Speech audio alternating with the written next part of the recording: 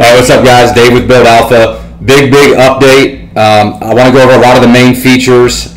First thing I did was I actually made it extremely easy to modify any of the built-in signals right from the main screen. So for example, we have this RSI signal where N is the length of the RSI, O is the offset, how many bars ago, and then V is the value of the RSI. So I'm just going to turn it on as an entry. And then over here you can see it populates and you can modify it as you see fit.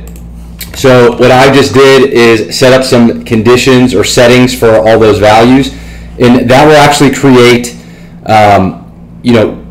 all of these variations of this signal, and we'll pass in all of them into the Build Alpha strategy engine.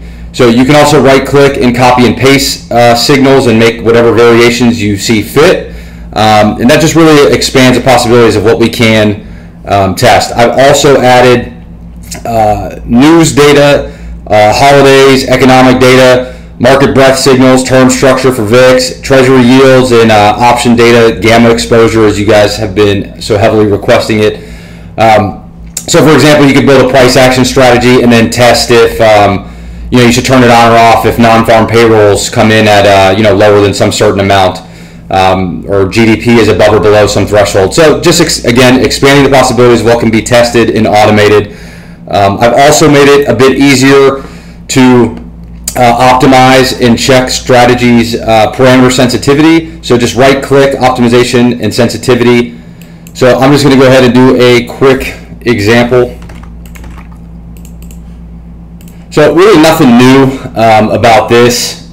I just want to point out that the 3D graph can move, so you can view it, and if you click on any point, you can actually select that setting and then generate that strategy, and then go any way you would in Build Alpha normally, just generate the code or whatever you want to do with it.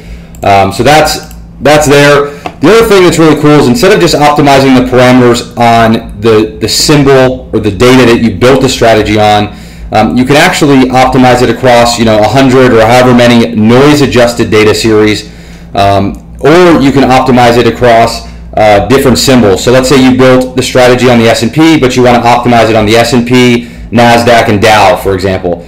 So again, this just opens up, gives us a more robust way of testing, and hopefully that leads us to more robust parameter settings. We're not just building on the historical data, we're building on what's possible and what can happen next, which is really what we're after. Another thing I did was make it extremely easy to save and load configuration. So this just increases your workflow and things you can do.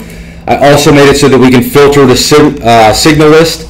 So again, just type in what you want. You can find the signals that have that those keywords. So hopefully that speeds up your workflow as the signal list continues to grow and grow. And the last thing I want to talk about is rebalance strategy. So we have some rebalance options here in the settings menu. So what this does is it's going to allow us a new strategy type that ranks a basket each month based on a performance metric. So it could be, you could rebalance daily, weekly, monthly, quarterly, or annually.